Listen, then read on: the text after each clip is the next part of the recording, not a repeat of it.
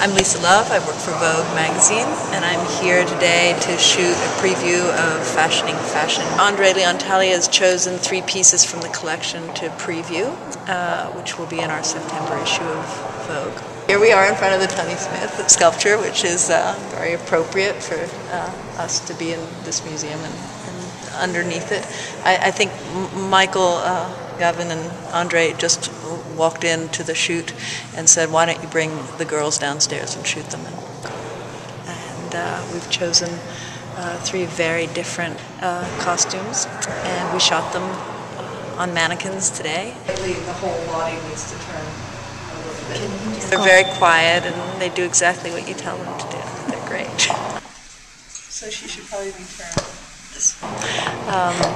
And they're just excellent models.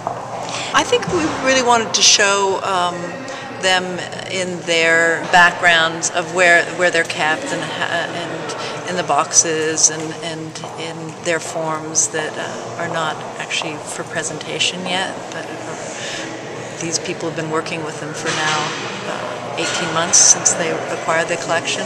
It was really nice to see how everybody worked with them and the delicacy that they handle them with.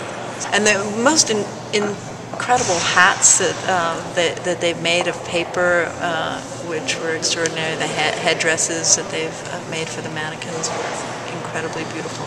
It's amazing to be behind the scenes and see the quality of the clothes and how they've withstood centuries of somebody's kept them really well, because there is an extraordinary collection. I think the more I looked at them, the more beautiful they were, and I just thought at the end of the shoot, I was like, these are just so extraordinary. At first, you're just trying to get your job done, and you're shooting clothes, and you're not really thinking about it. But as you look at them, the quality of work and just the couture, it's just unbelievable when you're looking at them this close up.